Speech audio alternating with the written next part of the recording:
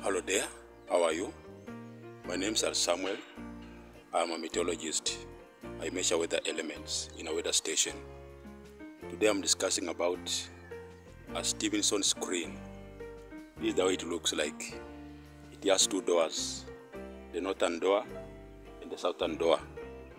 It also has the sides. Now, the sides and the doors have got these louvers whose work is to allow free circulation of air in the screen. And the main purpose of the screen is to provide a shelter for the thermometers.